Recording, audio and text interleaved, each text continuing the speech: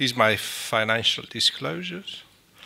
So anytime we talk about therapy, a physician should think of a possible pathway the drug should follow in order to determine what is required or expected from the drug. And so you have been already exposed to some of these basic concepts this morning regarding absorption, distribution, metabolism, and elimination. All such processes in sequence lead to a certain pharmacokinetic exposure, which could be just enough or in excess or whatever the situation is. We, as HIV physicians, became accustomed to measure phenomena regarding the metabolism of drugs, of HIV drugs. There was a point in time, I would say 10 years ago, where 2/3 of the HIV drugs we had at that time were a substrate of the, I would say, cytochrome P450 system. Those two major phenomena were the one of inhibition that we took advantage from for reviving the category of protease inhibitors that were initially used without booster and afterwards a booster was added. And the opposite is a CYP3, the CYP3A4 induction by inducers. So the two phenomena, I mean, just to recall a bit, this is about inhibition of CYP3A4 is a major pattern we know with protease inhibitors, with the use of ritonavir. What usually happens, we must envisage a tablet or a pill inside the intestinal lumen being absorbed, and if there's a CYP3A4 substrate, there is some metabolism inside the intestinal cell and some activation of the PGP or possibly other transporters to extrude the drug from the cells and to send the drug back in intestinal lumen. If you, and just a limited, depending on the drug, on the activity of these enzymes, and a limited amount of drug usually reach the portal circulation. But if you block it, you see here that you're going to have an increased absorption. And when the inhibitor joins the hepatocytes, we also have a decreased clearance. So on the opposite side, what we have is the induction. Induction is the opposite. It's not just a decrease of activity, it's an increased activity. However, it's not the specular activity of inhibition. What happens with inducers like the examples we better know are rifampicin and efavirenz, is that induction is the in induction you see an increased synthesis of organelles, of reticulum and endothelial reticulum in cells that takes a certain time to really determine an increased metabolic activity. For those physicians who are accustomed to deal with methadone, as we have been for years in Italy, especially in Italy, I would say southern France and Spain, there were a lot of drug addicts until the early of this millennium, the early years of this millennium.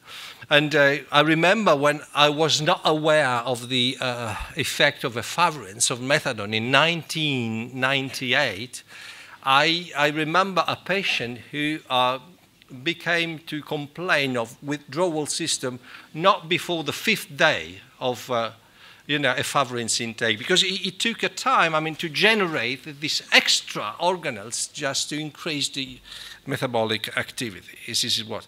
And the same applies when you take the inducer off.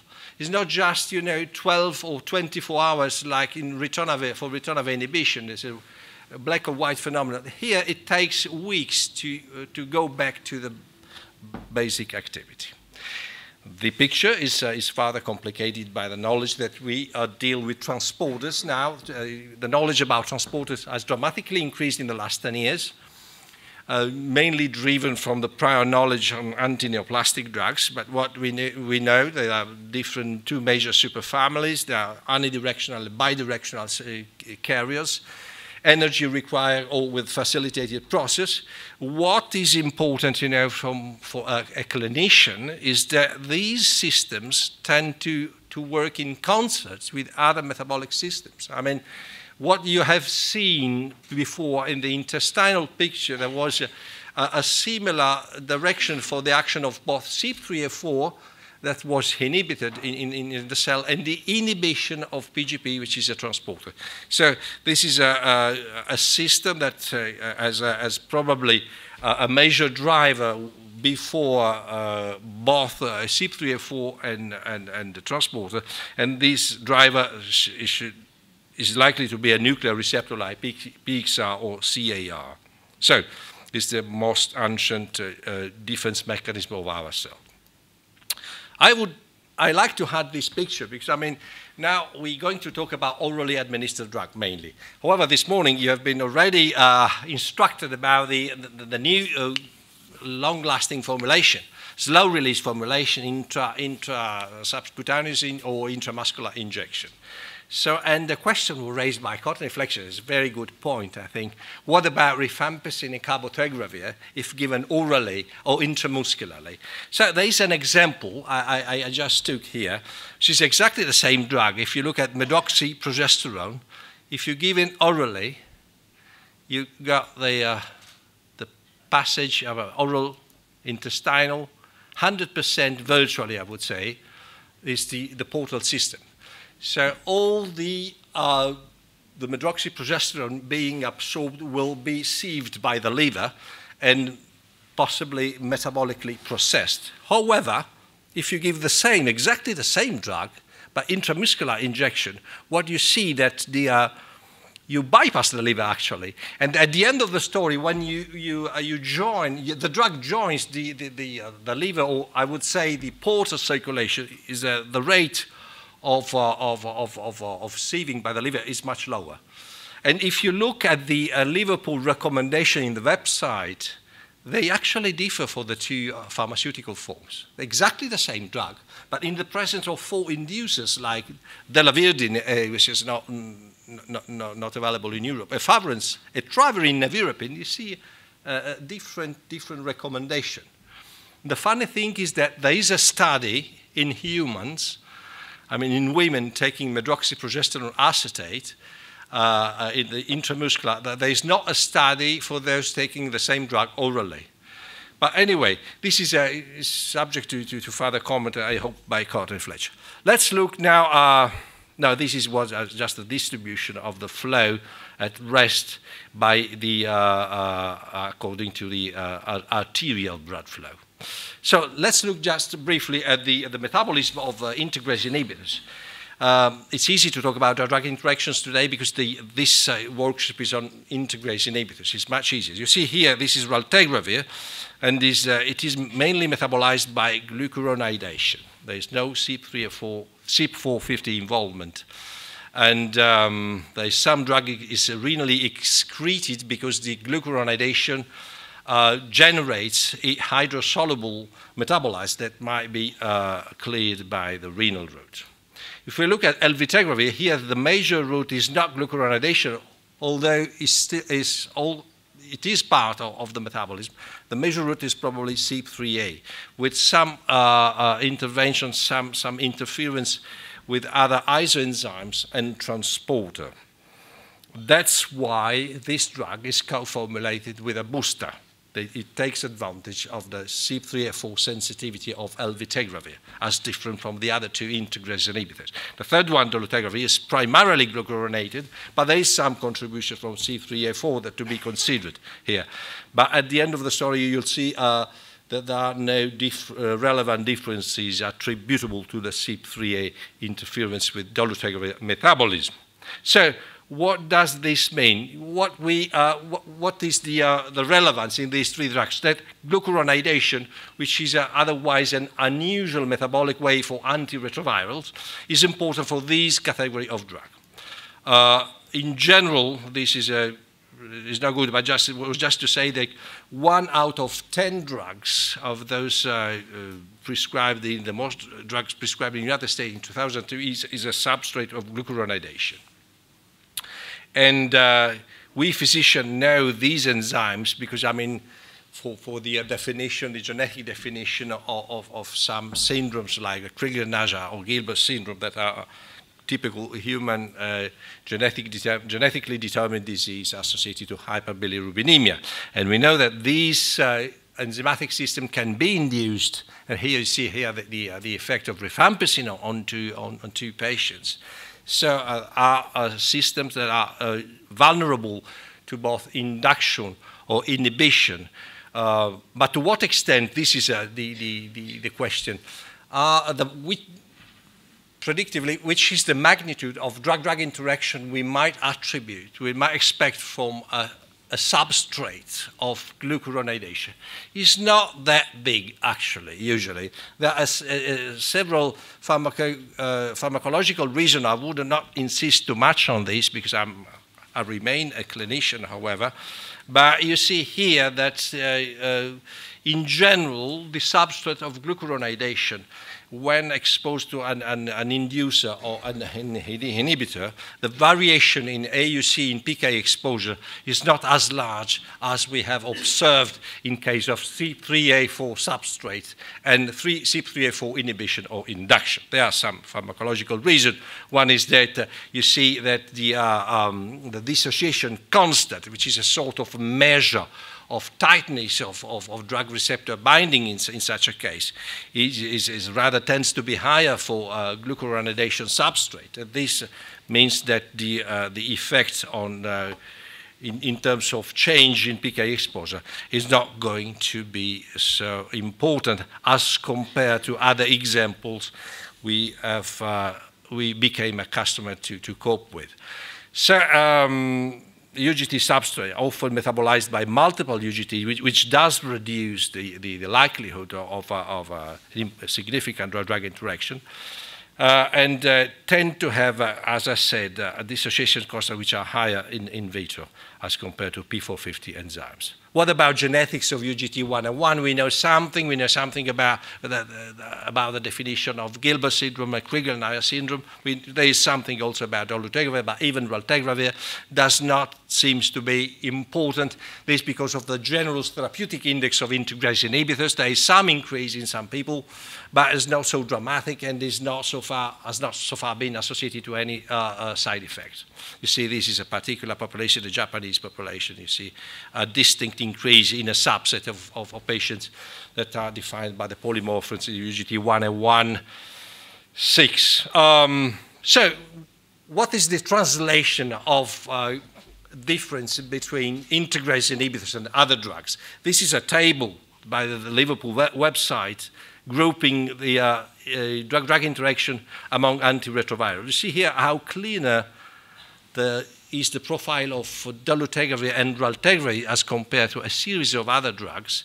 The interferences are much less as compared to other drug categories and to single drugs. This does not apply to alvitegravir, because alvitegravir is combined with cobicistat, and cobicistat clearly is going to simulate what happened with protease inhibitors and inhibition of CYP3A4. This also applies, I mean, in a broader range of interaction. This is just an example. If you compare here alvitegravir cobicistat with dolutegravir or raltegravir, the tendency to have drug interaction is much higher. More or less is the same in my mind when I calculate what might happen with Stribe or Genvoya. I just think to boosted protease inhibitors, because more or less there are very, very minimal differences. If you look at cobicistat and ritonavir, from a chemical viewpoint, the differences are minimal. It's important to, I mean, to recall that cobicistat has no intrinsic antiretroviral activity, but this has never been shown to be a problem for ritonavir, I think, in my opinion. And what you see here, pharmacologically speaking, I think we have been a bit disappointed because we were expecting a newer booster, possibly having better properties than ritonavir. Ritonavir is a good booster for the first 12 hours. This has a very short half-life. You could imagine in the years, I would say 2002 to 2003, to have a long-lasting booster, you know, reviving saquinavir, reviving fosamprenavir, or drugs we still needed at that time. So, but more or less it's the same. You see the basic pharmacological features are more or less the same. And it does the same as ritonavir in boosting alveltegravir as required. And even here now there are two co-formulations available with the PI and a new booster Kobe. One is atazanavir. You see here the exposures is more or less comparable. There's slightly less, but it doesn't seem to be important when you combine the runavir Kobe sister that you compare to the runavir ritonavir. This is another co-formulation. Possibly a single tablet regimen will follow here by adding to the runavir Kobe sister the new NRTI's backbone consisting of amtricitabine and tenofovir alafenamide. But, however, is there any difference? I would say no. I mean, Chiara Carcelli, who works with us in Torino, is a chemist pharmacist, has been working with Marco Siccardi in Liverpool for a period, and they have been working on cryopreserved human hepatocytes to see whether the interference with the translation of critical genes was different between Kobe and ritonavir, taking as a positive control rifampicin. They analyzed 84 genes, and then at the end of the story, you're taking the activation by rifampicin as a control. You don't see too many differences in between Kobe and ritonavir. The more you look at possible differences, the less you find. So at the end of the story, I don't think this will change the story of HIV therapy in terms of a new booster. But does explain how alveltegravir actually interacts with other drugs as compared to raltegravir and dolutegravir. So this is a general landscape of possible drug-drug interaction or major drug-drug interaction of integrase inhibitors. Not surprisingly, the longest list is for alveltegravir Kobe. There are some common features. If you take antacids, you have to plan a staggered administration. Just you take 2 hours before or 6 hours afterwards, not to interfere with the absorption, because you might have some degree of reduction in drug absorption.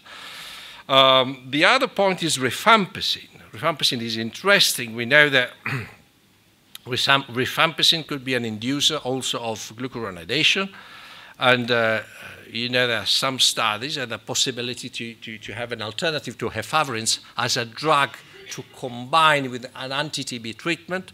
You see, this is the interaction between raltegravir and rifampicin. It's not so dramatic as seen with the protease inhibitors. However, there is some decline. That's why it has been suggested to double the dose. A trial has been done, which was reasonably successful. You see here, more or less, the concentration at the end of the dosing interval is the same between the two dosage, but the AUC is much higher in case of 800 milligram BID. This was the trial, a very simple one, 50 patients per arm, just a proof of concept, a pilot trial. The results were not so bad, but were much clearer at the week 24 than at week 48. You see, at week 24, you have an apparent tendency to an advantage with raltegravir with both dosage, while the 800 milligram BID at the end seems to perform a bit worse. There's probably several problems of adherence and so on.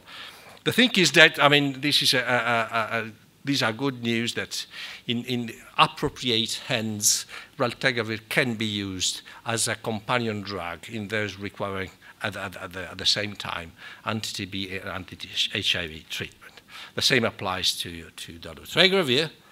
And on this point, it's also nice to know that rifabutin is also compatible with the integrase inhibitors. The same applies to raltegravir, but does not apply because of the Kobe presence with stribal. You know that the interaction is not like rifampicin with substrate. With rifabutin, it's also a two-way interaction. You might see an increased level of rifabutin, so you have to take care because you risk some side effects, even severe like optic neuritis, so you have to be careful.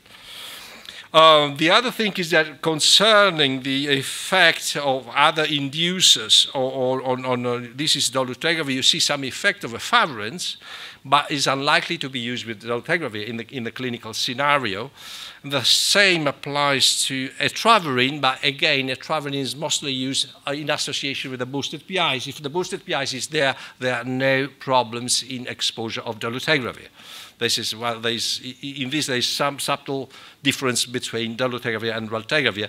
Raltegravir is a pure glucuronidation substrate, while in case of dolutegravir there is some participation of C3A4. Looking at the other side of the moon, I mean, instead of induction inhibition, I mean, you know that we have a drug, atazanavir, which is an inhibitor of glucuronidation.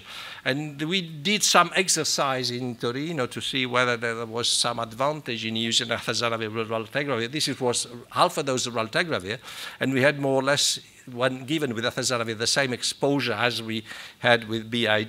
This could be useful in case you want to have a higher PK exposure. And more or less a similar experiment was done with the friends in Liverpool. And you see here, further to the interpatient variability, there was a difference of exposure when given with atazanavir. The same also applies with dolutegravir, as is much more interesting because, I mean, in case of patient with extreme viral genetic profile, when you might need a very higher exposure. So the last point concerning the drug interaction and integrase inhibitors is the possible effect of OCT, organocationic transporter 2 inhibition by dolutegravir, especially on a widely used drug like metformin. Metformin, you know, is an anti-diabetic drug widely used for the treatment of type 2 diabetes. And there is an interaction because, I mean, metformin is partially excreted by secretion passing through the OCT2. So if you block that transporter, you get higher levels in plasma. What does happen? You might have a double exposure. It's not just insulin that you get a hypoglycemic crisis. It's a different drug. It doesn't work so fastly. However, you might need to reduce the dosage of metformin. In clinical practice, it's less than a problem. We got a customer to give half of the dose of metformin, and on the average, it does seem to work. This is what we see. Another clinically important phenomenon is that by interfering with OCT2, you also increase what? You increase creatinine values, because 15% of creatinine is cleared by secretion, by tubular secretion. You see there. If you block OCT2, you have more creatinine that have to be filtered by the glomerulus. That's why you get hypercreatininemia. This is what happens in the single trial there. You see there is no tenofovir around, just abacavir and 3-TC, and you have a substantial increase in creatinine in those taking dolutegravir. In the same setting, it's also nice to know that with the exception of Stribil so far, I mean, the compatibility of integrase inhibitor with tenofovir is substantial as compared to other drugs. As we know that there seems to be a relationship between tenofovir plasma exposure and the risk of tubular toxicity, as well as or reduction of bone mineral density. It is nice to note that in case of administration of raltegravir and dolutegravir, the plasma exposure of tenofovir tends to be lower as compared to other drugs. And this also has been demonstrated. This is probably the largest trial that actually took into consideration a very sensible variable in terms of metabolic profile. You see here the reduction in bone mineral density in the Arden trial. 3 arms, in 2 arms, boosted protease inhibitors were used. In the third arm, raltegravir. The common background was tenofovir and tricitabine. And you see here a substantial, I would say, a significantly lesser effect on bone mineral density reduction in those taking raltegravir. So you were exposed equally to tenofovir, but those taking raltegravir did actually fairly better in terms of bone mineral reduction. So the last message, drug-drug interaction, whatever you talk about, you have to consider, I mean, the likelihood of having or not a significant effect, it depends mainly on the therapeutic index of the drug. So if you have a drug with a very narrow therapeutic index, like it might be the case of digoxin, so the problems might be there, even with 5% of variation in PK exposure. This is, you know, azunafravir, anti-HCV drug. not distributed in Europe. However, you see that there's a very small increase in digoxin exposure in terms of AUC that was considered to be significant. While, look at drugs like raltegravir or dolutegravir with a huge inhibitory quotient. When you have, the same activity with doses up to 4 times lower in terms of virological suppression, and you do not have any concentration-related toxicity. So clearly the therapeutic index is going much larger. So all the calculation you have to make are much simpler. Thank you for your kind attention.